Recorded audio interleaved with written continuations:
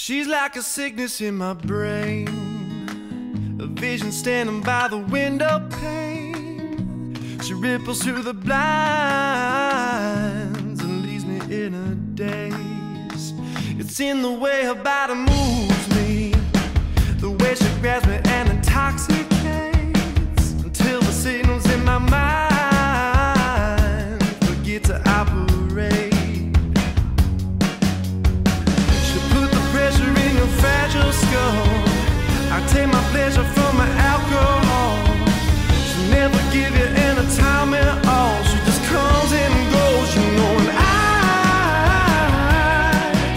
she's got me living in a chemical love, and I try to find the strength to know when she comes back to me again. I'm gonna come up from a hiding. Hello everybody, welcome back to my channel and thank you for joining me for another coffee and crime time. The case that we're talking about today actually happened, or at least started, back in 2012, but between then and now there have been multiple updates, different legal battles, and finally a resolution that hopefully wraps everything up for good, and that resolution happened this past October of 2022. Now, considering the situation, considering how bad things got and how bad things could have been, I really think that the outcome we have at the end of the day is the best possible scenario given the situation. But of course, I want to talk about how we got there because this is a case that is the furthest thing from straightforward. Dr. Michael Weiss is a psychiatrist in New York City, and in 2012 he was living and working in Manhattan, not knowing that a plot to end his life was brewing behind the scenes. Now, Dr. Weiss would be very lucky and escape the worst of his attack, escape with his life at least.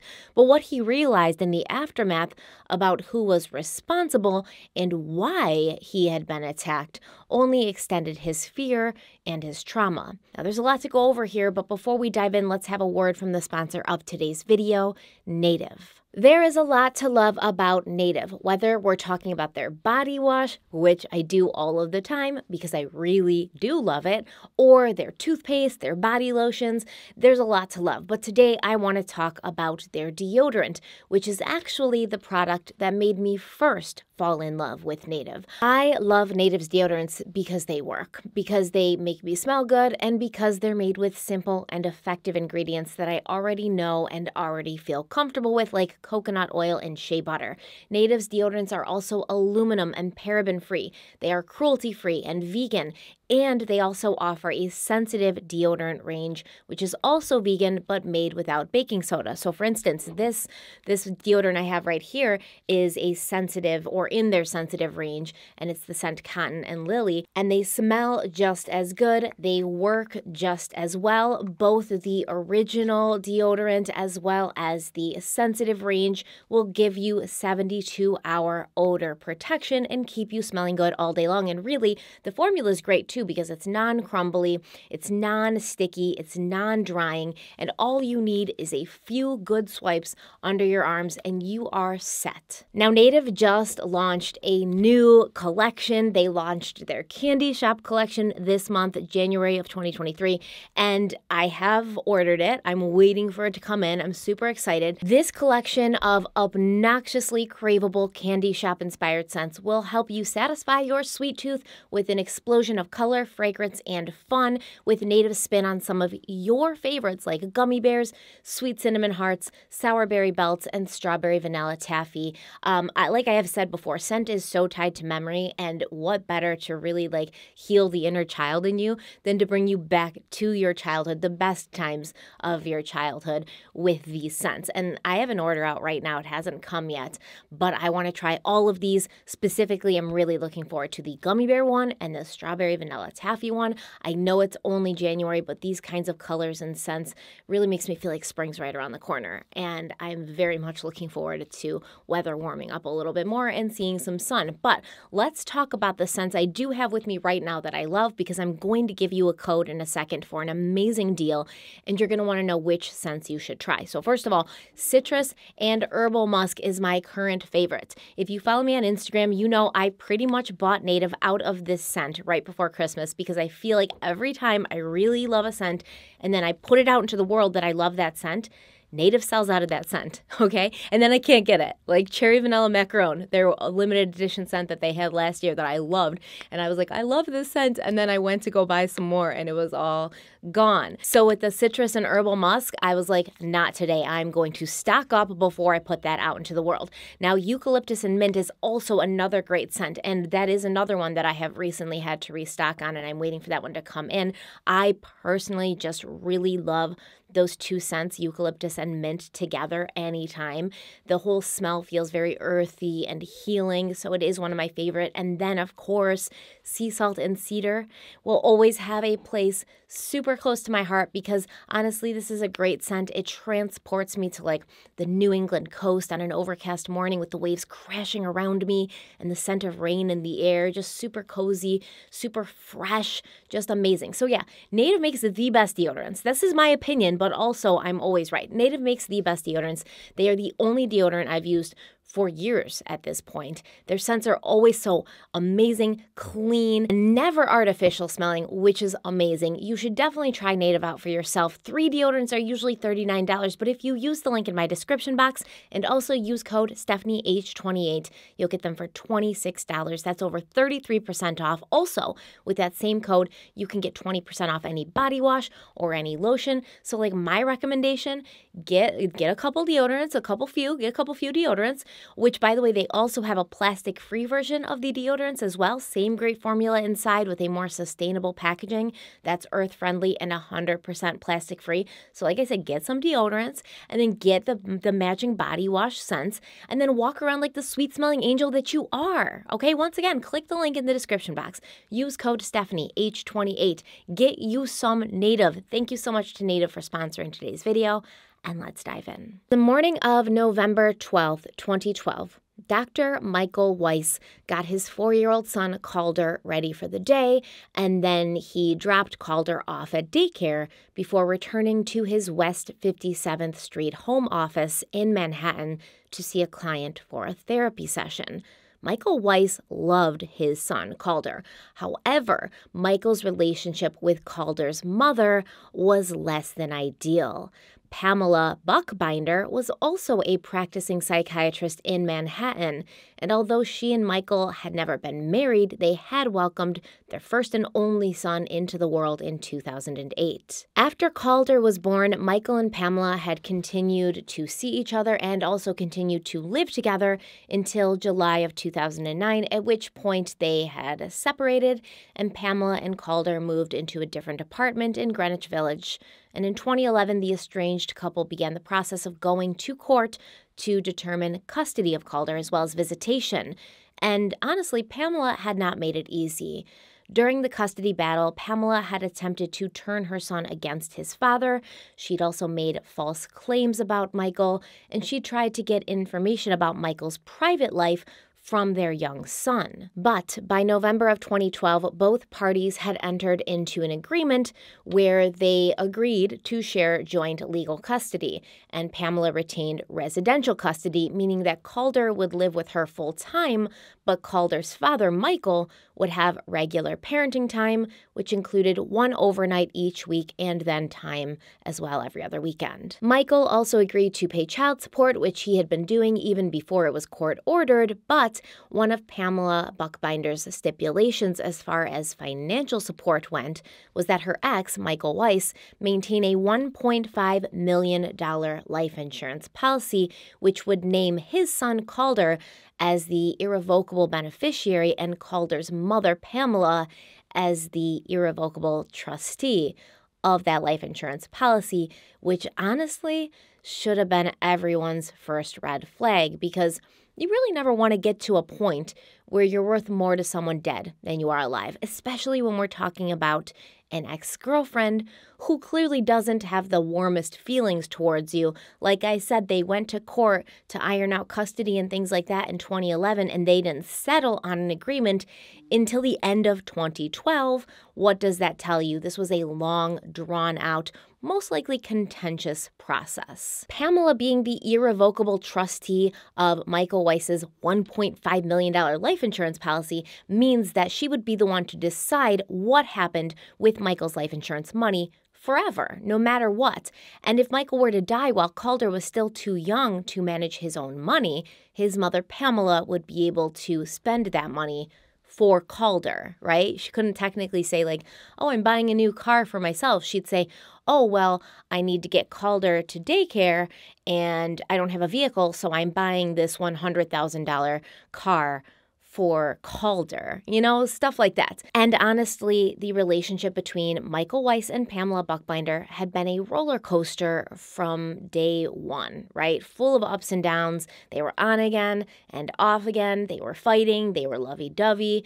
I suppose you could say they were passionate, whether they were passionate about loving each other, whether they were passionate about hating each other, they were passionate. And during one of their on periods, or I guess maybe during the on period, but right before an off period, Pamela had actually been arrested after she had attacked Michael with a broken glass, which caused him to have to go to the hospital and get stitches. And Michael had also been arrested during their relationship after Pamela told the police that he had threatened to assault her.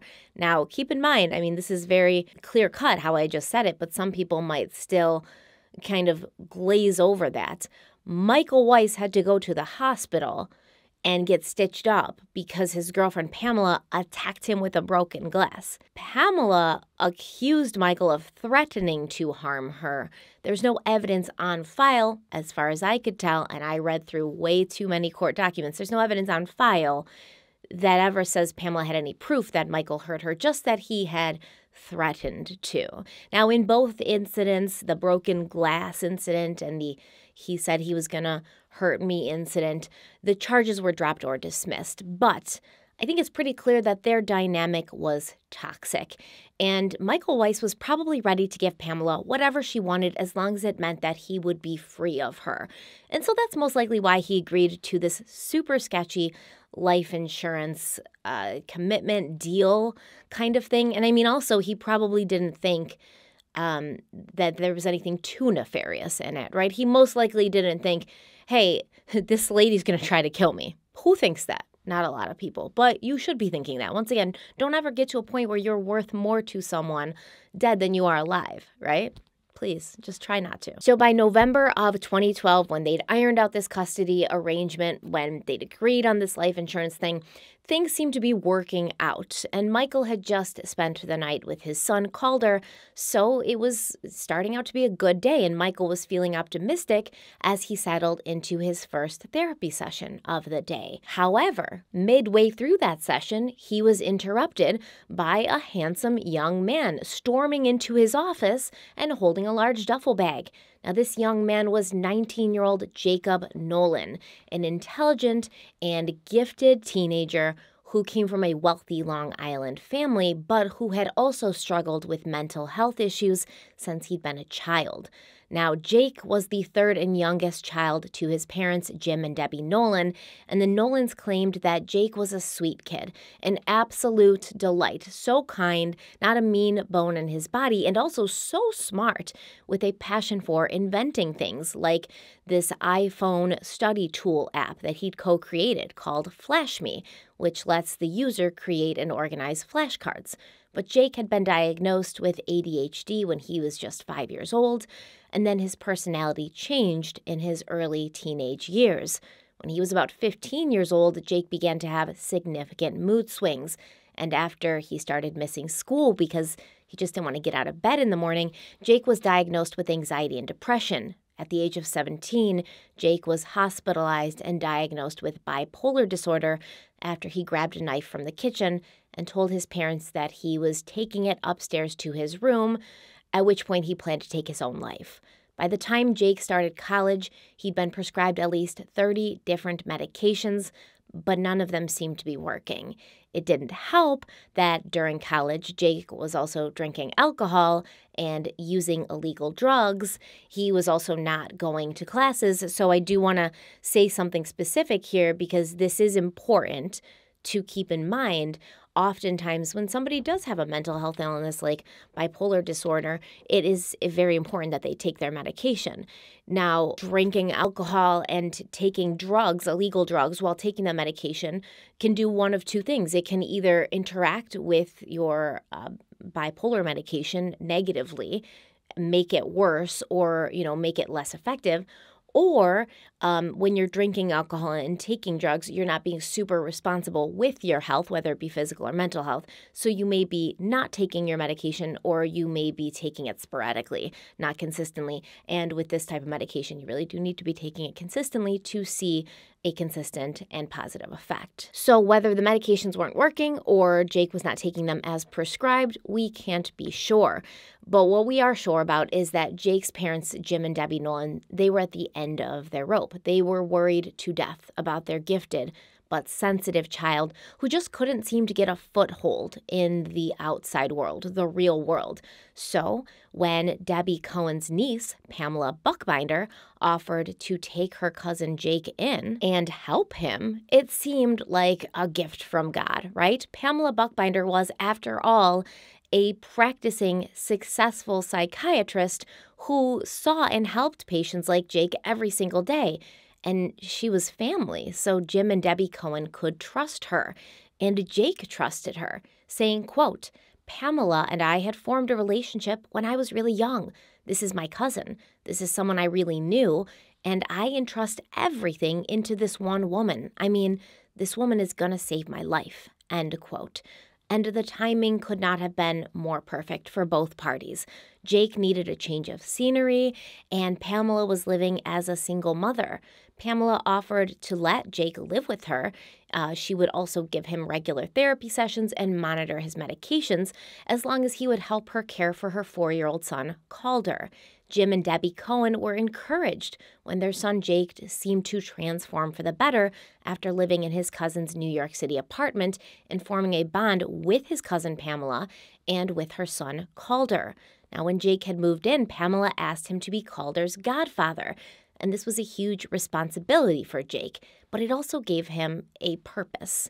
Jake had been feeling really down and negatively about himself. He felt that no matter how much he tried, he couldn't do anything right. So to know that someone entrusted him with the most precious thing in their life, that made him feel that maybe he did have value and maybe he could be a productive member of society.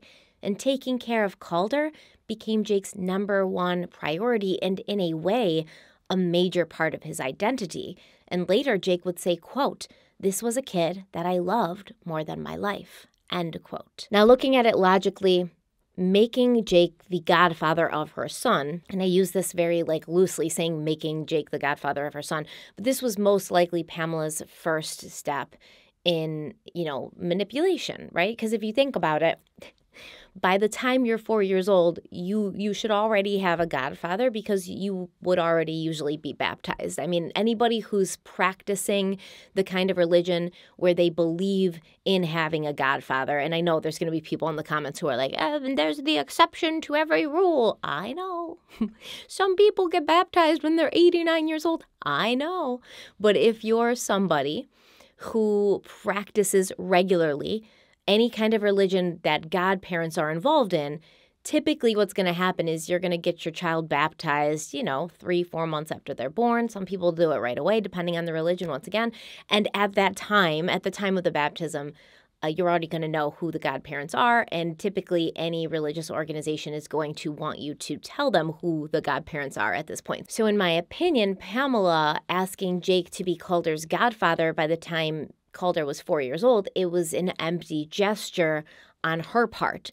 It meant the world to him, but for her, she was just doing it to, basically say, oh, look how important you are. Look at this responsibility I'm giving you. When in reality, she probably didn't actually consider Jake to be Calder's true godfather. It was just an empty gesture to manipulate him, to place trust in his hands. But it was a shallow trust. It wasn't like an actual trusting gesture. You know what I mean? Does that make sense? I hope so. So when Jake barged into Michael Weiss's office on that day, they weren't strangers to each other. Michael knew Jake through his ex-girlfriend, Pamela. And in a way, he was kind of used to him already, right? Like, he knew him. There's video of Michael and Pamela at Jake's bar mitzvah and, congratulating him and things like that. So he already knew him. He was also aware of his mental health struggles. And as a practicing psychiatrist, Michael knew how to handle people like Jake or patients like Jake.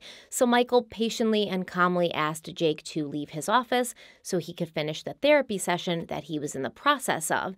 And then when Michael's client left, he went out into the hallway and found Jake sort of like hanging around in the hallway outside, still waiting. Jake told Michael that he was there for physical copies of financial aid documents for Calder's preschool. And so Michael invited Jake inside his office, telling him, listen, just like hang out here. I'm going to retrieve those documents. But he did ask Jake to leave his duffel bag that he was holding outside in the hallway because Michael was concerned that Jake had equipment, like recording equipment in that duffel bag. And Michael was concerned that Jake was going to use this recording equipment that he thought he might have inside the duffel bag to bug the office where Michael worked. And this office that Michael worked was also in the apartment that he lived in. So Michael Weiss lives on the Upper East Side of Manhattan. He has an apartment which also functions as his home office where he sees patients. And Michael was worried about this because he'd been dealing with Pamela's antics for too long. And so he wasn't trying to second guess Jake's motives for being there that day. He was going to take him at face value, like, okay, you need these papers, I'll go get them for you. But if you are here for some ulterior motive, like, could you leave your duffel bag out in the hallway? Now, it doesn't really make a lot of sense because Jake ended up not leaving the duffel bag out in the hallway. We don't really ever get it explained to us what happened there. Maybe Jake refused. Maybe he just walked in with the duffel bag and Michael didn't check to see if he'd actually left the duffel bag outside. Also, if Jake was going to bug the office, he could have, the recording devices in his jacket or in his pocket. So maybe when Jake was like, no, I'm not leaving my duffel bag out in the hallway, Michael Weiss was like, all right, whatever. I guess I'm just going to have to bring somebody in here and sweep for bugs after you leave. But really, generally, Michael was only concerned about this happening or Jacob being there for nefarious reasons because Pamela had already recorded several of her calls with Michael in an attempt to use them against him in court. So he didn't really want to take any chances. Michael Weiss was on his guard at this point, but he never could have guessed in a million years what was actually in that duffel bag that Jake clutched in his hand. Once inside the office, duffel bag still in hand, Jake asked to use Michael's bathroom. And so he goes in the bathroom and then he emerged a few moments later. But at that point, he was wielding a 10-pound sledgehammer, which he swung at Michael Weiss's head. Luckily, Michael was quick on his feet. He saw it coming, and he was able to move out of the way and dodge the worst of the blow. But the hammer still hit Michael in his shoulder, which stunned him momentarily. Jake, at that point, discarded the sledgehammer. I think he probably didn't realize, how heavy a 10-pound sledgehammer was. If you're swinging it, you're not going to be super accurate in your swings, especially if you're not used to kind of, swinging around heavy things. And I don't think that Jacob Nolan was somebody who was really lifting weights in the gym, so I think he just didn't really kind of go through that whole process and understand that he couldn't be as accurate with this heavy sledgehammer as he wanted to be. But just because he tossed the sledgehammer to the side, it did not mean that Jake was retreating. Jake also had a knife in his duffel bag, so he pulled that out and he used it to now wildly stab Michael Weiss repeatedly in the arms, in the legs, in the back, in the chest, in the stomach. I think Michael was stabbed something like 7 to 9 times. But Michael was also not going out without a fight. And he was much bigger and much stronger than Jake. Michael Weiss stood at 6'3". He weighed in at 205 pounds, and he was able to wrestle that knife out of Jake's hands, and he stabbed back, hitting Jake above the collarbone. Now, for a moment, Michael Weiss glanced at the knife in his hand, now covered in not only his blood, but Jake's blood. And then he had this sick realization that he recognized the knife. It came from a set of knives that he had bought for his ex-girlfriend, Pamela Buchbinder, when they had still lived together. Michael, who was badly injured, began screaming for help, and his 19-year-old attacker, Jake, he clutched his own wound, stumbled out into the hallway, and at that point, when Jake stumbled out into the hallway, residents who were, in the building had already begun to, gather because they had heard the screaming and the fighting. Michael Weiss also managed to crawl out into the hallway after Jake Nolan, where he then passed out next to where his attacker, Jake, was sitting in the hallway. 911 calls began to flood in from people who had heard the attack and who had seen the aftermath, and confused neighbors watched as Jake Nolan took his cell phone out and snapped a selfie. And then he began to text someone furiously on his cell phone. Jake was texting his cousin, Pamela Buchbinder. When the first responders arrived, Jake pointed at Michael Weiss and simply said, "He stabbed me." So understand, Michael Weiss is passed out by this time. He can't say anything. Jake's first story is that Michael attacked him. But when the police arrived, based on what they saw and what they collected at the scene, they kind of came up with a completely different story based on, the evidence. They recovered the sledgehammer and the kitchen knife that Jake had used to attack Michael, a kitchen knife that was also found to be missing from the knife rack at Pamela Buchbinder's house or apartment. They also collected Jacob's duffel bag into evidence, and inside that bag there was a pack of cigarettes, plastic zip ties, a Home Depot bag, 2 pillows, and a hand-drawn map of Michael Weiss's building with its 2 separate entrances marked and noted, as well as lines drawn to illustrate how one would get from one side of the lobby to the other. Now, the location of Michael's apartment/home office on the 11th floor was also marked on this map. Now, they took the shopping bag, the Home Depot shopping bag, and this led police to the West 23rd Street Home Depot store in Chelsea, where they were then able to recover surveillance footage from the night before, and this footage showed Jake purchasing a sledgehammer and plastic zip ties. But Jake was not alone at that Chelsea Home Depot. While Michael Weiss had been enjoying his once-a-week overnight with his 4-year-old son, his ex-girlfriend Pamela had been paying cash for a sledgehammer that would be used the very next day by her cousin in an attempt to murder him. Not murder her cousin, murder Michael Weiss. That sentence was phrased weirdly when I said it. Both Jacob Nolan and Michael Weiss were transported to the hospital and treated. Now, Michael would be stitched up and eventually allowed to go home, but Jake would be arrested for attempted murder. He spent 4 days in the hospital recovering before being taken into police custody, at which point he was charged and then released on a $200,000 bail, at which point he was allowed to fly home to his parents, who were living in Miami at that time. Now, listen, I kept reading this, his parents were living in Miami. He had spent time in Miami, but I was confused because it kept saying in all the newspaper articles that Jake was from Long Island, that he was from a wealthy Long Island family, which, let's be honest, was why he was able to pay for his bail to begin with. But I was confused, and I was like, is there a Miami in New York? Or are they talking about Miami, Florida? I couldn't figure it out. And what I guess I've come to terms with is, there is no Miami in New York. There's a Miami River, but that's in upstate, kind of closer to where I live, not in the city or not near Long Island. So what I think is going on here is Jake Nolan's parents' family were from Long Island, but at some time they relocated to Miami, Florida, or they owned property in Long Island and also owned property in Miami, Florida. And in November, when this attack happened, they just so happened to be in Miami, most likely because they're snowbirds. Do you know what snowbirds are? I used to work at Verizon, so I always had snowbirds coming in. Basically, snowbirds are, older or retired people who, may live on the East Coast, but then during the winter, season, they go to warmer climates like Florida or even like the Bahamas or something like that. And they own property there, and they spend the bad winter season in nice tropical conditions while we all suffer because we are not snowbirds yet. One day I will be a snowbird. So what I really legitimately think happened here, correct me if anybody knows and correct me if I'm wrong, because there is no Miami in New York that I could find. I just couldn't find it. Correct me if I'm wrong, but what I think happened here is 19-year-old Jacob Nolan attacked Michael Weiss with a sledgehammer and then stabbed him like 8 times.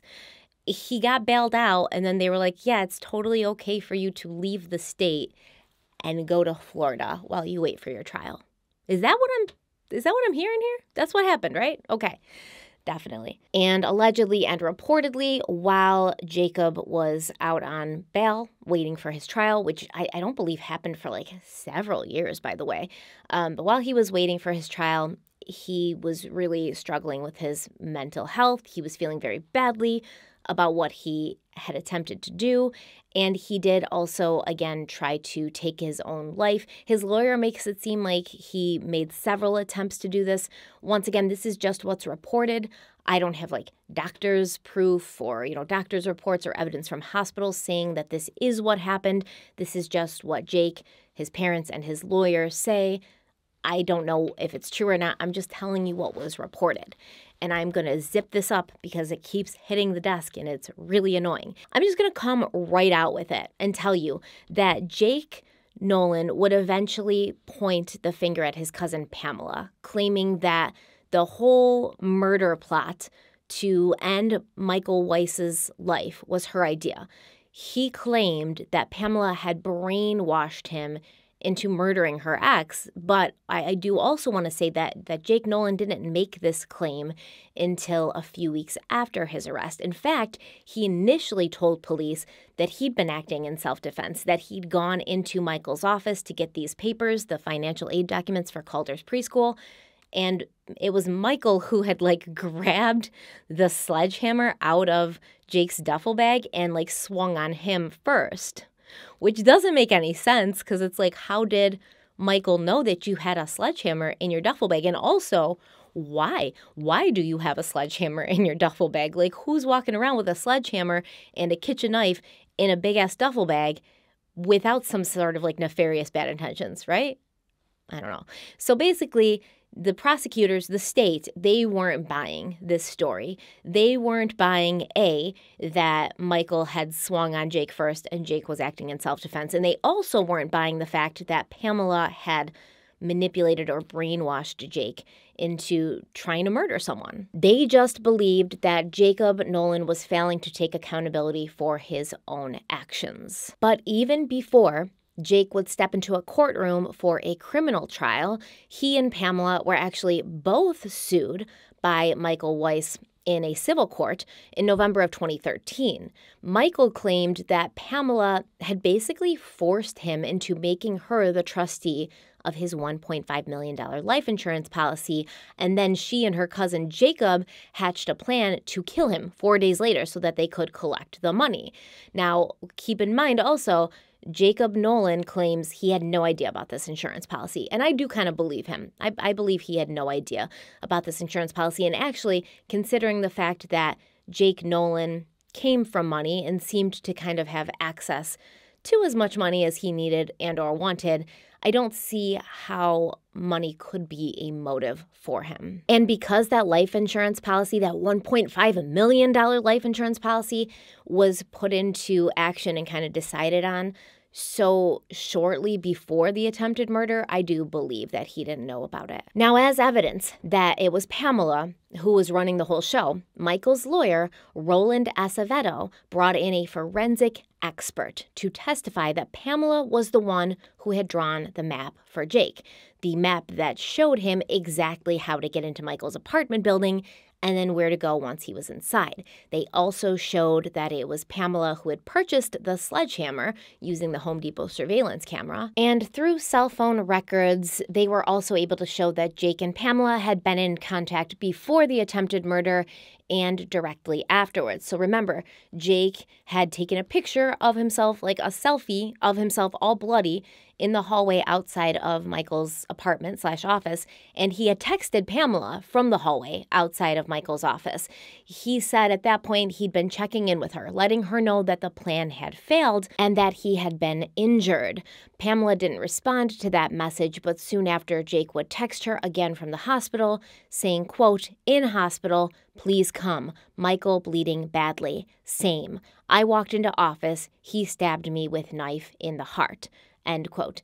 And Pamela, she did respond, but she didn't respond back with alarm. She didn't ask, Jake, what happened? Like, what are you talking about? What? This is crazy. She didn't immediately call him. She simply responded, "Where?" And then she went to the hospital to check on him. Later, Jake Nolan would say, quote, "There was no plan for after the attack. I think it was Pamela's plan to just dismiss me and oh, well, he tried to kill him, he lost, try again later. I really believe it was her plan to try again." End quote. A family court judge, Monica Shulman, ended up barring all visitation between Pamela and her son after hearing this evidence and believing that Pamela had been involved with scheming to have Michael Weiss killed. Judge Shulman said, quote, "Her," meaning Pamela's, "overall belief that it was appropriate to deprive this child of his father's guidance and affection can only be viewed as evidencing the mother's utter indifference to this child's well-being." End quote. Also, probably a sign of an unstable person, right? The willingness to take a life because you either want money or just want complete custody and control of this child that you share. That's a red flag to me. A red flag of someone who probably isn't safe for a kid to be around, her, Pamela trying to have Michael Weiss killed and not considering I'm taking my child's father away from him. Yes, that's cold and callous. But just the fact that you would try to kill someone to get your own way is disturbing. So I think that's also a red flag of why Pamela probably should not have access to her child. The weird thing was, even though Jake had made these claims that his cousin Pamela was involved with the murder plan, even though he pointed the finger at her within weeks of his arrest, she was not arrested. She did not immediately lose custody of her child or, even have her custody called into question. Her medical license wasn't even put in jeopardy. And although Pamela did end up closing her psychiatric practice in her office in New York City, she did so because of bad publicity, because the story was in the news and stuff, not because she was forced to.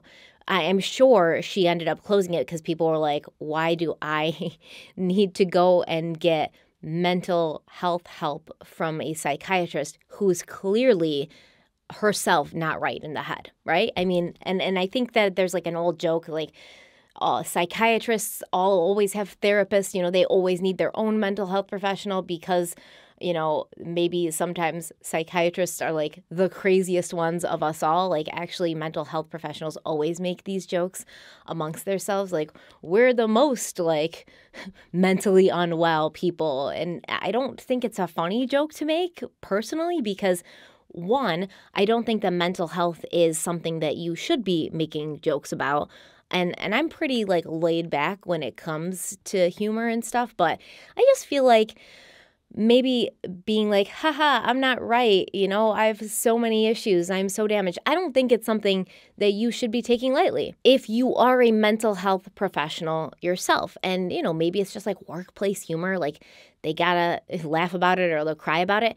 But I also do think that there is something to be said for the person that you are going to see for help fixing whatever is broken inside of you. They should probably already be fixed themselves. Maybe they already went through some stuff. Maybe they struggled with mental health issues, which makes it easier for them to relate to you. But by the time you are sitting in front of them and they are helping you work through stuff and giving you advice, they should probably be whole and really moving towards their own mental health, wholeness, right? It just doesn't feel safe to me that Pamela Buchbinder was actively seeing patients at the same time that she was giving her own cousin therapy lessons, during which she was brainwashing him and manipulating him into attacking her ex-boyfriend so that she could collect his insurance money and not have to share custody with him. Like, it seems so wrong. It makes me feel super, super uncomfortable. So the whole dynamic of Jacob Nolan being arrested and then Jake saying, like, listen, I did do this. I admit it, obviously. You caught me red-handed. However, my cousin Pamela, who's a psychiatrist, who's also Michael Weiss's ex-girlfriend, who also has a financial motive to see him gone, who was also giving me therapy, during which I am in this fragile mental health state, and she is responsible for what could be, going into my head.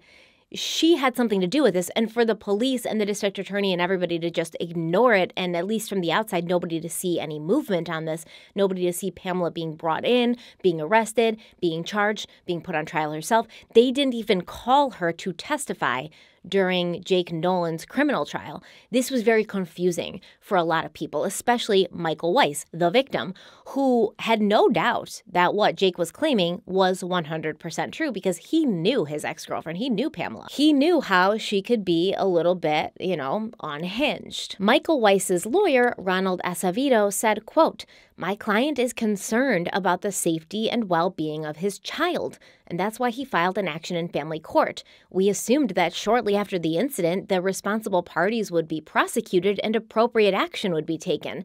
Now that this has not happened nearly 2 years later, my client has been forced to seek relief in another forum." End quote. So yeah, within 2 years, not only had Jacob Nolan not gone on trial yet for the attempted murder, Pamela had not been arrested, had not been detained, and Michael Weiss is still having to share custody with her, right? She still has residential custody of their son. Now, some people might say, well, that doesn't have anything to do with anything. Just because Pamela tried to kill Michael, allegedly, it doesn't mean she's going to hurt her son. And yes, it definitely does not automatically mean that, right? But if you look at a situation like Susan Powell, so for those of you who don't know about this case, I have, I believe, 2 or 3 videos on Susan Powell. Susan Powell was a woman who was married to a man named Josh Powell. Josh Powell is a Banana Split Sunday, or was a Banana Split Sunday with extra nuts. He was Mormon, very religious, off his rocker, and Susan Powell disappeared. Now, we definitely 1,000,000% believe that Josh Powell killed Susan and hid her remains. She still has not been found to this day. But after she disappeared, and while Josh Powell was a suspect in her disappearance and, murder, basically, the kids that they shared together, the 2 young sons they shared together, were removed from his custody, but he was allowed to have visitation. They stopped visitation for a while because they were concerned about the kids, but then they did allow him to have visitation again. And the second that the social worker dropped these 2 kids off to Josh Powell, Josh locked himself and his boys inside of the house, and then he killed his children and himself and set the house on fire. So when you look at something like that, yeah, just because Josh Powell made his wife disappear doesn't mean he's going to hurt his sons, but there's a chance that he could, because if you are willing to take somebody's life, then you really, it's not, there's no saying what you can be capable of doing, right? So I completely understand how 2 years after you believe your ex-girlfriend orchestrated your attempted murder and she still has full custody of your kid, you're stressed out and worrying every single day.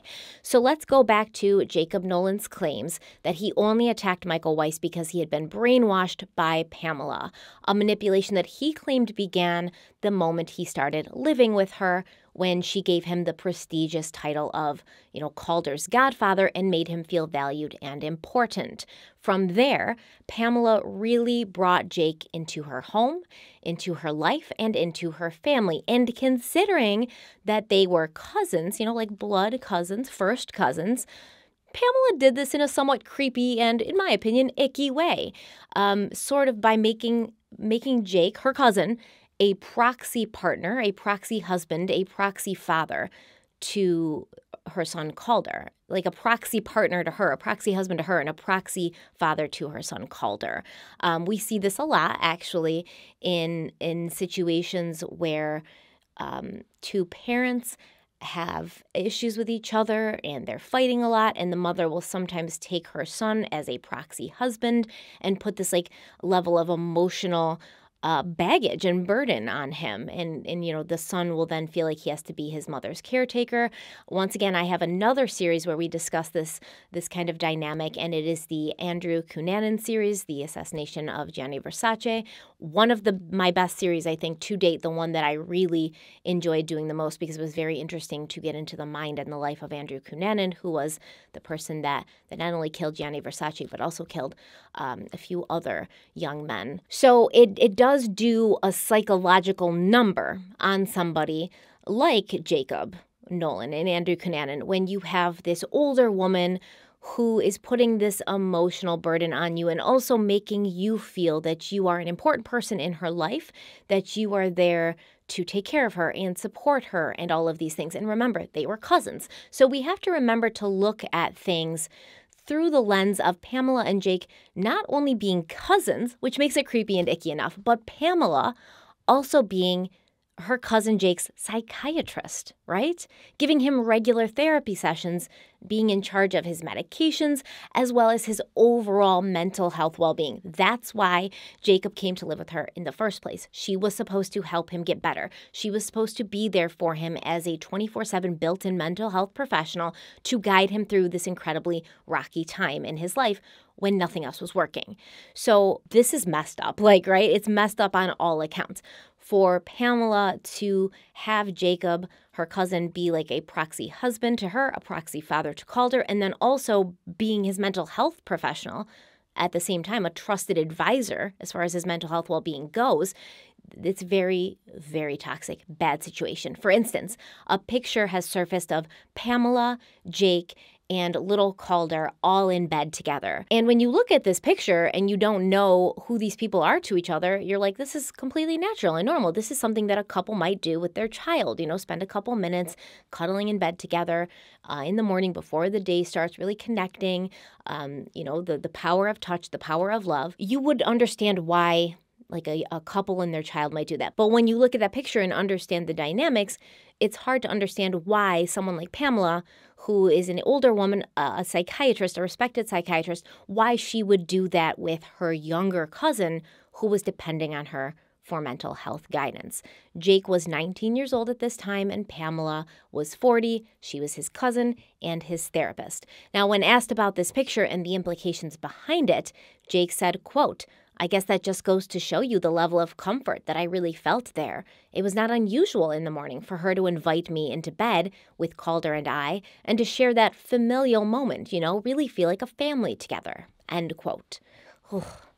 So creepy. I don't know, man. Maybe I'm being judgmental, and some of y'all have relationships with your first cousins who are of the opposite sex from you where you feel completely fine snuggling in bed together. And if that is the case, I'm very sorry if I'm offending you, but I find it to be wholly unnatural. So Dr. Sasha Bardet, who is a psychiatrist that examined Jake on behalf of his defense team, Dr. Bardet claimed that this was further manipulation from Pamela. Pamela was going to get what she wanted from Jake by giving Jake what he desired more than anything. Dr. Bardet said, quote, "Jake wants a normal life. He wants to be a successful, respected family man with a nuclear family and a happy life." End quote.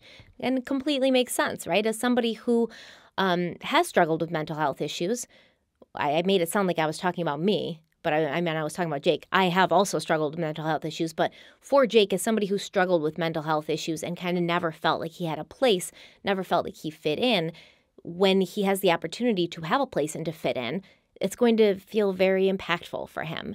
And Jake's father, Jim Nolan, claimed that as far as he knew, there had been nothing sexual or romantic between his son and Pamela. It was all mental manipulation. But,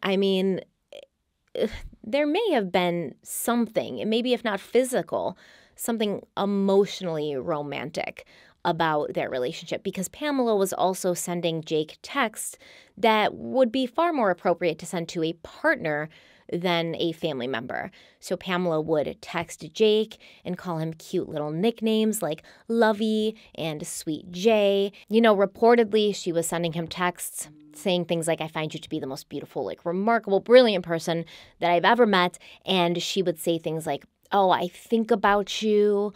all day today, or I think about you a lot when we're not together. I miss you when we're apart.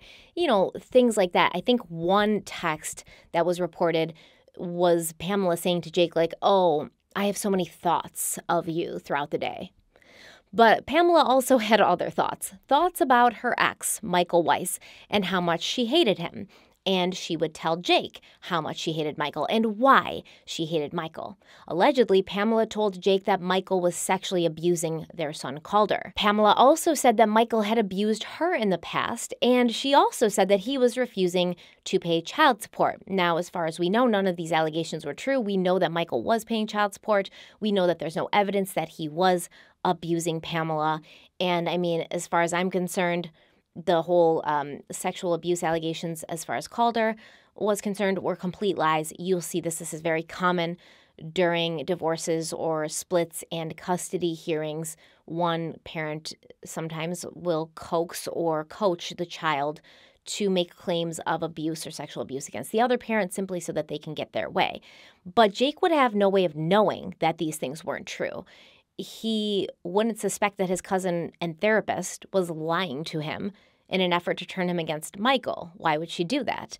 And, obviously, Pamela wanted Jake to think that Michael was a danger to 4-year-old Calder, who Jake had grown very protective of. Now, in November of 2012, Jake claimed that Pamela told him that Michael Weiss was refusing to complete the financial aid papers she needed to enroll Calder in preschool.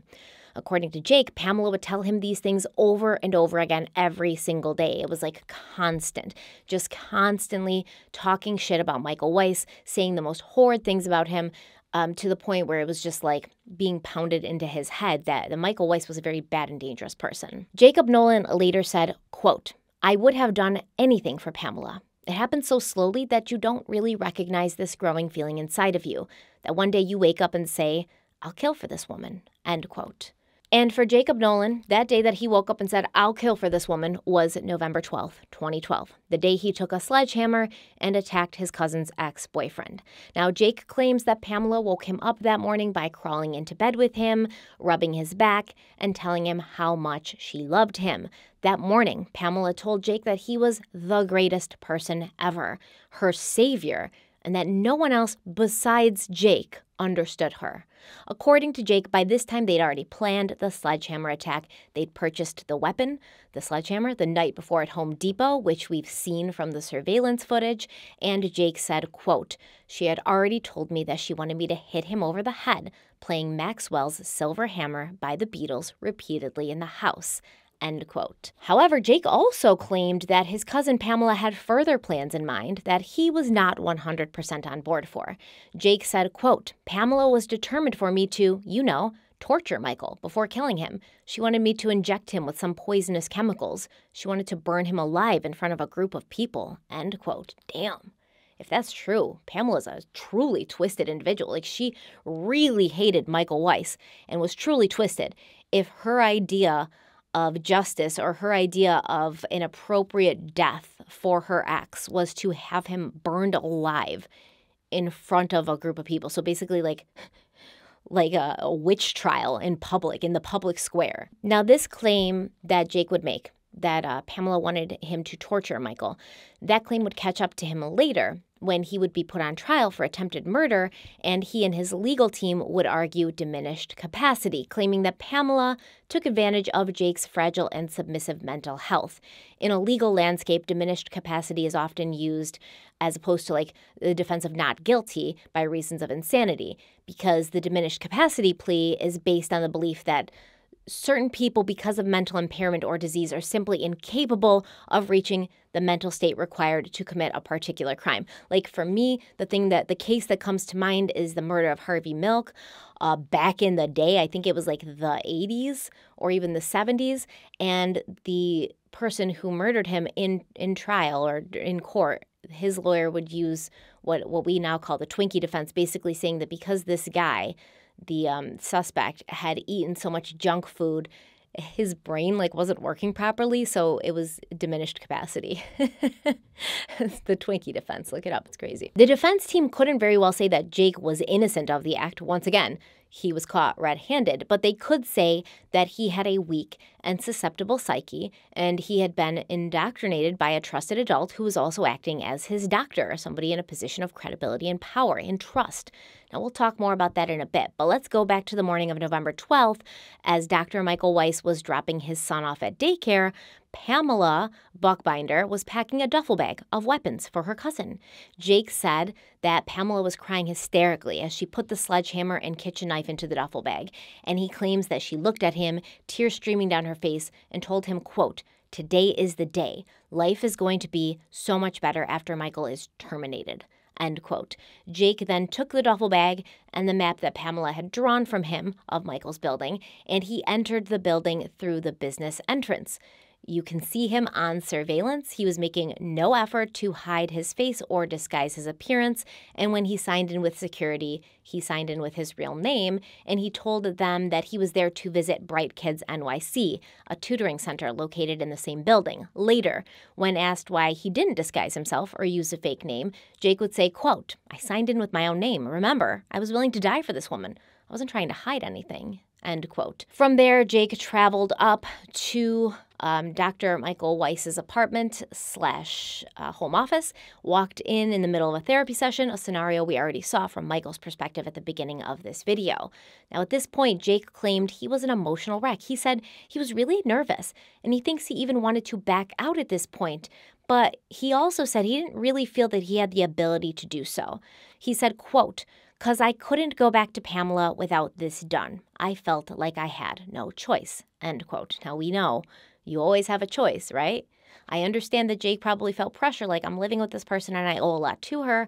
I can't go back to her if I don't do this. But he still did have a place to go back to if he didn't do that, right? He could have said, screw this, dropped the sledgehammer, told Michael Weiss, dude, your ex is trying to kill you, and went home to his parents, okay, who loved him and who could have gotten him a true mental health professional who wouldn't try to, like, manipulate him and brainwash him into attempting to kill somebody and landing in prison. Because honestly, I mean, for Pamela Buchbinder, things were never going to pan out well for Jacob Nolan, right? He was either going to get attacked and killed by Michael Weiss, a man who was bigger and taller and stronger than him, or he was going to successfully murder Michael Weiss and then get arrested and go to prison. There was no scenario where Jake Nolan was going to go home to her and then they were just going to walk off into the sunset hand in hand and live happily ever after. There was no instance where that was going to happen. Jacob Nolan was caught on surveillance camera all over that building. She knew what was going to happen to him. I mean, for all we know, she had plans that if Jacob Nolan made it back to her apartment in one piece, that she was going to, kill him and then say he took his own life because he had a history of doing so. Or she was going to, kill him and say that he came home and tried to attack her as well. Who knows what she would have done, but there was no way that Jacob Nolan was walking out of this in one piece and living happily ever after with Pamela and Calder as one big happy family, which is what he thought, I think, was going to happen. Jacob Nolan went on trial for the attempted murder of Michael Weiss in March of 2016, and as we had already briefly discussed, by this time, Pamela Buchbinder had not been arrested or charged with any crime, even though Jake's defense would be that his cousin planned and facilitated the attack on the father of her son. Now, for the purposes of the trial, Jake was examined by two mental health experts, Dr. Sasha Bardet for the defense and Dr. Jason Hirschberger for the prosecution. And of course, no surprise here, the doctors came up with two different opinions. Dr. Bardet put forth his theory that Pamela, who was a psychiatrist, knew exactly how to manipulate the mind of her cousin, eventually transforming him into a weapon that she controlled. However, during Jake's interview with the prosecution psychiatrist, Dr. Hirschberger, Jake claimed that Pamela wanted him to torture Michael, to cut off his balls, and Jake refused to do that. So Dr. Hirschberger was like, well, why did you refuse? Was that a line too far for you? And Jake agreed, yes, that was a line too far for me because I'd never hurt anyone before. And Dr. Hirschberger saw this as evidence that Jake did have some choice in the matter. He was willing to kill Michael, but he was also able to draw the line at torture, which showed that he was exhibiting free will of some sort. He wasn't just a puppet, blindly following whatever Pamela Buchbinder told him to do. Because if what Jake is saying is true, he was told by Pamela to torture Michael and to make it as painful as possible. And the presence of the zip ties in the duffel bag kind of support that and back that up. and he decided not to do that. So he was with it enough to make the decision to not do something that he was uncomfortable with. Now, Jake's lawyer, Stephen Brownstein, claimed that Jake was not the one with the motive to see Michael Weiss dead. It was Pamela who would benefit the most from Michael no longer being around. Not only would she be in control of $1.5 million, but she'd no longer have to share custody of her child with a man that she vehemently hated. Unfortunately, for Jacob Nolan, the jury agreed with the prosecution. They came back with a guilty verdict after only 50 minutes of deliberating. Michael Weiss actually spoke at Jake's sentencing, saying that he had no personal desire to see Jake punished too harshly. And Michael Weiss said, quote, "I understand that a long prison sentence will not undo what has happened or restore the sense of security that has been forever taken from me," end quote. Michael made it clear that although he believed Jake was somewhat responsible, he also believed the majority of the responsibility lay with Pamela Buchbinder, who, Michael Weiss agreed had manipulated and used Jake for her own means. Jacob Nolan was sentenced to 9.5 years for the attempted murder of Michael Weiss, while Pamela Buchbinder continued to walk free. But that would change the year after Jake's trial, when Pamela was arrested at a friend's house just outside of Syracuse, New York, on October 19, 2017. At that point, she was charged with second-degree attempted murder and first-degree attempted assault. She pleaded not guilty to both charges. Now, I guess the whole process of trying to locate Pamela in order to arrest her was kind of a shit show as well, because it turned out that, Pamela didn't actually live at any of the Manhattan addresses that she'd given the police. So they went to all of these. I think she gave them like 3 addresses in New York City, and they went to all of them, and she maybe had been there at one point, or she'd never been there, but she wasn't there when they were trying to find her to arrest her. On October 20th, 2017, when Pamela pleaded not guilty before Justice Thomas Farber, the same judge who had presided over her cousin's trial and sentencing, the prosecution argued to the judge, like, listen, we know that, she's going to ask for bail, but we believe she's a flight risk. We don't feel comfortable having her, get out on bail. The prosecution said that Pamela's lawyers had made several offers to bring her in and to have her surrender, but the police had been trying to locate her for 3 weeks prior to her arrest, and each address they visited, they found that she no longer lived at. So they had to eventually track her phone, at which point they discovered she'd been moving around quite a bit, from locations in Massachusetts, where she reportedly owned property, to Fayetteville, New York, which is the location outside of Syracuse where she was eventually apprehended and arrested. Now, when she was arrested, Pamela was also in possession of a few things that made the prosecution feel she was planning to run. She had her passport, as well as her birth certificate, and she was also in possession of her son Calder's passport, although that passport had recently expired. Another thing to keep in mind is Fayetteville, New York is only 2 hours from the Canadian border, so she's kind of right there. And listen, I live, pretty close to Fayetteville, not super close, but I'm familiar with the area. I live very close to the Canadian border. I live closer to Canada than New York City, and I do agree that it is suspicious when people be moving closer to the border when they know they're about to get arrested and they have their passport on them. And prosecutors argued that they believed Pamela had been trying to get out of the country, knowing that law enforcement was closing in. Pamela also had a good deal of financial assistance available to her. Even though she had shut down her psychiatric practice and she was not working at that time, it turns out that Pamela also came from some money, and because of her family money, she would have been able to post a $1 million bail, which would be secured by $1.6 million in real estate, and her mother was also willing to put up her own Florida home as collateral. After the arrest of Pamela Buchbinder, District Attorney Cyrus Vance Jr. said, quote, "The defendant is charged with orchestrating each step of a brutal attack on the father of her child, from purchasing the sledgehammer used to strike the victim to drawing a map depicting the easiest entrance to his home office. Pamela Buchbinder is alleged to have played an integral role in this vicious assault, which, were it not for concerned neighbors and responding NYPD officers, could easily have turned fatal." End quote. Absolutely, man. Imagine, had those people not come out of their apartments, Jake Nolan probably would have continued trying to kill Michael, to get the job done. Pamela's lawyers argued that the prosecution was grasping at straws and that they couldn't prove anything. They literally said, you can't prove anything. They said, there's no paper trail, there's no text messages or emails showing that Pamela discussed or conversed with Jake to help him plan this attack. And yeah, so what? The map is in Pamela's handwriting. She drew that map to help Jake take care of her son, Calder. Jake was, babysitting Calder, and he would sometimes have to pick Calder up from Michael's or, maybe pick something up from Michael concerning Calder. So Jake would need to know how to get inside the building and into his apartment. They don't really ever address why Pamela is buying the sledgehammer for Jake, but my personal opinion of this is that I think it's quite clear that Pamela did manipulate her cousin Jake into doing her bidding. But I also don't think that Jake is completely innocent of any responsibility, which is why I do believe it was a good thing that he served some time. But I would have had a real problem if Jacob Nolan went to prison and nothing had happened to Pamela and she'd never been arrested. She's clearly not a dumb person. She's a disturbed person, no doubt, but she's not dumb. She knew very well that Jake was going to do what she asked because he had a lot to be grateful for and he was indebted to her.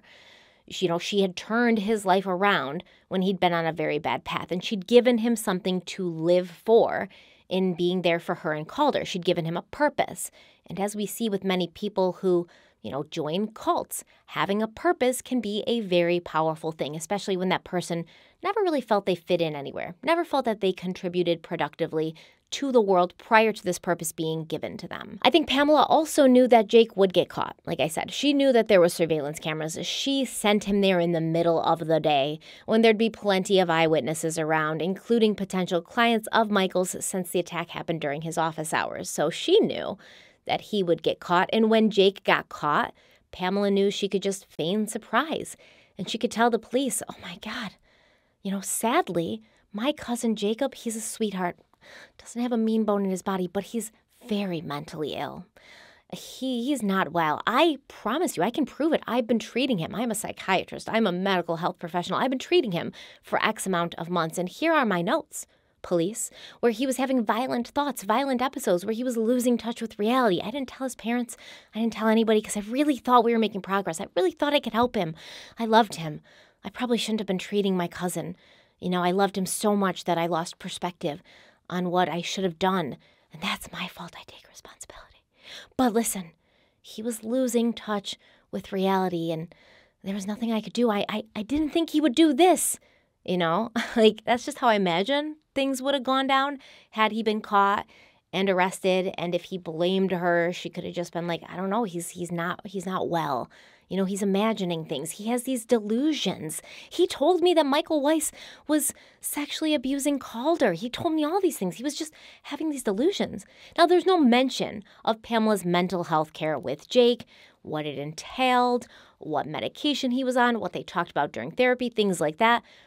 But in my opinion, this is probably what she would have said. And in my opinion, I guarantee you that she premeditated it and she wrote things in her notes during their sessions to make it look like that Jake was getting worse and unraveling and imagining things and having delusions and hallucinations and things like that, Pamela could then say, yes, things were very contentious with my ex, Michael. And I often came home from court very upset about the way I was being treated by him. And, I was very worried about Calder and how Calder would be feeling during all of this. And Jacob must have taken it all in and decided to take matters into his own hands. I never, ever would have told him to do this. I am a medical professional. I am a mental health professional. I'm a well-respected psychiatrist with several college degrees. My apartment smells of rich mahogany.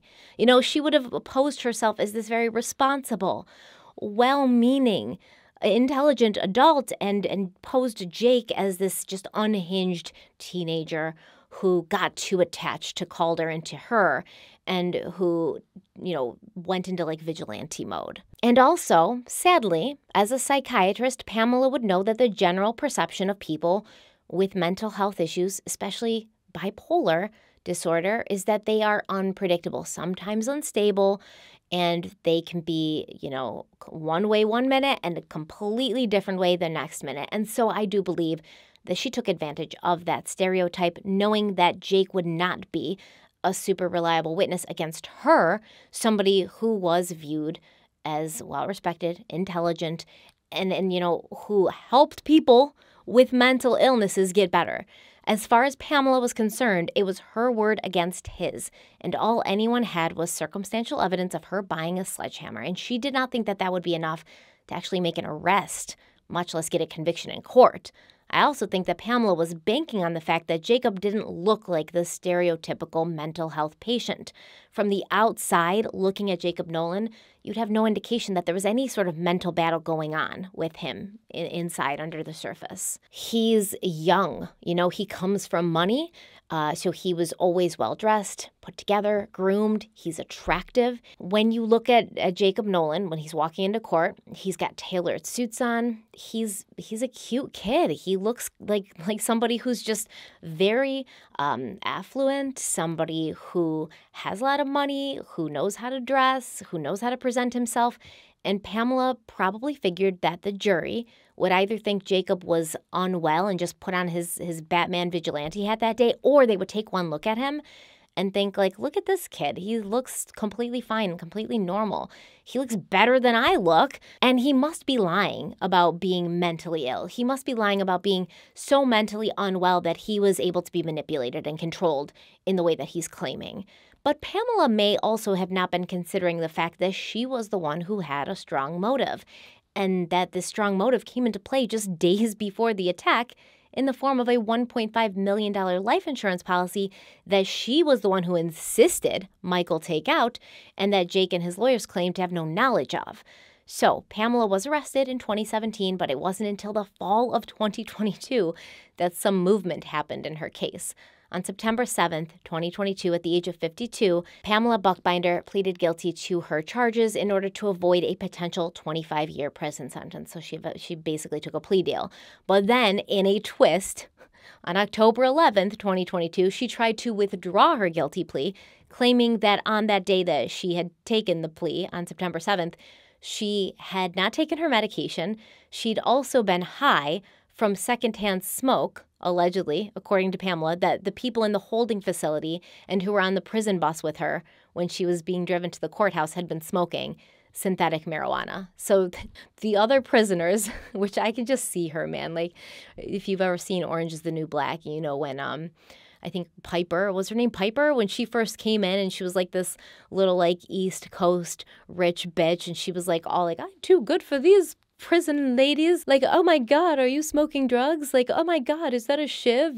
Piper was just so scandalized by everything. And this is what Pamela is doing. I'm just so scandalized by the synthetic marijuana that's being smoked on the prison transport bus to the courthouse. And because of that secondhand smoke from the synthetic marijuana, Pamela Buchbinder took a plea deal and admitted guilt when she did not mean to. Oh, and she also said that she got maced by the guards. I don't think that she's ever gotten maced before, because anybody who has gotten maced knows that you don't just get maced and then stroll into court and take a guilty plea. You would be swollen, your eyes would be red, they'd be swollen shut, there'd be tears running down your face, you would be a hot mess. And any person with eyes would be what the hell happened to you, man? Nobody would be oh, forget Pamela and her swollen eyes and the tears running down her face and her swollen red face. What's your plea, lady? They definitely would have noticed. Somebody would have noticed. And Justice Thomas Faber, the judge who heard her plea agreement, he was oh no, Pamela, not today. And he refused to let her withdraw her guilty plea. He was yo, when I saw you on September 7th, lady, you appeared completely fine. You appeared completely fine, completely mace-free, and completely coherent the day that you made your plea and said that you were guilty, and you admitted guilt to taking part in this murder plot. So Pamela Buchbinder did not get away with one more thing, and she was sentenced to 11 years in prison. But since Pamela had already been held at Rikers Island in East Elmhurst, New York, since her 2017 arrest, she'd already served 5 years of that 11-year sentence. And after she gets out of prison, she'll also be serving 5 years of parole. She won't be able to practice medicine in the state of New York ever again. And as a resident of New York, I can say thank God for that. It's already hard enough to find a therapist without having to worry that, you got some Cracker Jacks person sitting across from you on the couch giving you advice on how to, tame your impulses when they're over here planning a murder with a sledgehammer of all things. So at the end of the day, it's very lucky that Michael Weiss survived this attack. It's very lucky because we have somebody in this situation who's completely innocent of everything, and that is the child, Calder. And now Calder is at least able to have one parent who's there for him. I'm sure any relationship between Pamela and Calder will be strained for the rest of her life since she tried to have his father killed. So it's a good thing that Calder at least has, his father with him. And, in so many situations like this, usually the person will succeed in killing their partner and then they go to prison. So the child has no parents, because he has one parent who was killed and one parent who's now in prison for killing the other parent. At least Calder has his father who is with him. And I hope that once Jacob Nolan gets out, he also gets the help that he needs and stays on whatever treatment program works for him. That should include consistent therapy with a medical health professional who is not his cousin and who is not out of her damn mind. But what do you guys think about this case? Should Jacob Nolan have been found innocent? Should Pamela Buchbinder never have been charged since she didn't actually take part in the physical attack? There's a lot of different opinions on this, a lot of varying degrees. I think if you're going to throw the book at Charles Manson and you're going to say, well, he's guilty for convincing his followers to commit murders, then you have to say the same thing about Pamela Buchbinder. And I also think if you're going to look at Charles Manson's followers, like Susan Atkins, who is an absolute psychopath, and say, well, even though I do believe Charles Manson manipulated these people, I also believe that there was, some choice involved at some point with his followers. And we know that because one of them did take off and didn't want to take part in the murder. So we know that they had some choice. So both parties needed to be held accountable. And I do think that it's good that Jacob Nolan was held accountable, but also that Pamela Buchbinder was held accountable. So let me know what you think about it in the comment section. And don't forget to like this video if you liked it. Share this video if you think it's worth sharing. Subscribe if you haven't already for more true crime videos like this one, because a lot of you are watching but not subscribed. And if you subscribe, then you'll get notified when I post a video, hopefully, unless YouTube feels like hating me that week or that month and they're just not notifying people. But I usually post in my community tab and let people know when I've posted a video because they do get notified of that. So yeah, make sure you're subscribed if you haven't already. You can follow me on Instagram and Twitter. The handles are in the description box. I also put links in the description box for the 2 series that I discussed and sort of referred to during this video. It was the Susan and Josh Powell case, as well as the Andrew Cunanan, the assassination of Gianni Versace case. I have linked both of those series in the description box. You'll also find a link in the description box for my coffee company, Criminal Coffee Company. Right now we have 3 different roasts. They are very, very good, all different, all subtle, all delicious. Check them out. I really think that you will love this coffee if you give it a shot. And I'm not just saying that because it's my brand. I'm saying that because I painstakingly tasted a bunch of coffee and chose these 3. So yeah, check out Criminal Coffee Company. So good, it's criminal. You'll find the link to that in the description box, along with the link to our podcast, Crime Weekly, that Derek and I host every single week. We talk about different crimes that are happening. We usually do deep dives, but we've also recently started a different series called Crime Weekly News, where it's a shorter, more current crimes and more current cases that we're discussing in shorter videos and in only one part. So check that out. We are on YouTube as well as everywhere you get your audio podcast. Thank you so much for being here. Stay kind, stay beautiful, stay safe, and I will see you very, very soon. Bye.